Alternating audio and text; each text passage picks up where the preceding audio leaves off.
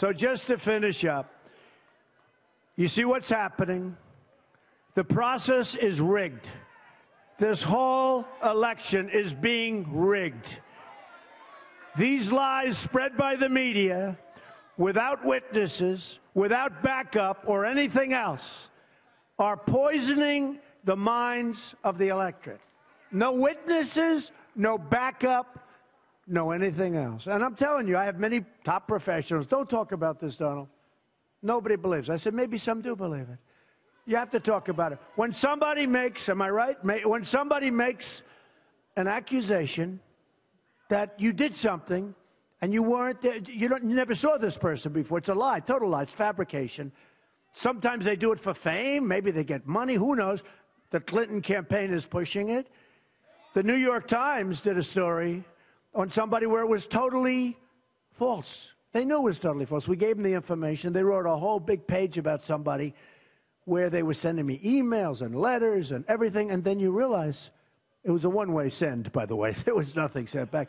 And you realize it was a totally phony deal. They did a whole big story on it. They didn't mention all of the emails. They didn't mention everything coming my way.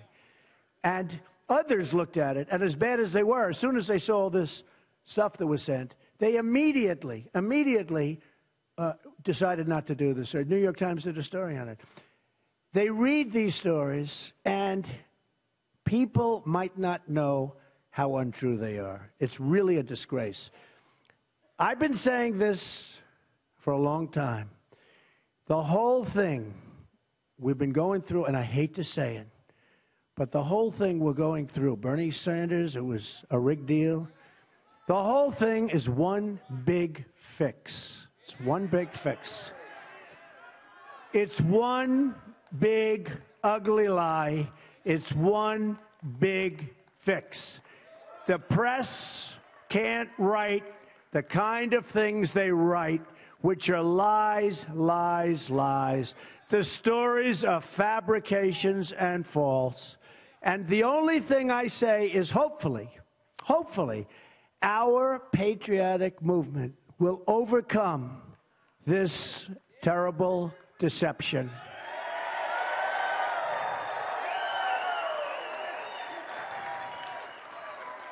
Hopefully our great movement, and there's never been anything like this in the United States, and the only way they figure they can slow it down is to come up with people that are willing to say, oh, I was with Donald Trump in 1980.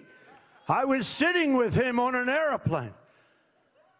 And he went after me on the plane. Yeah, I'm going to go after. Believe me, she would not be my first choice, that I can tell you. Man. You don't know. That would not be my first choice.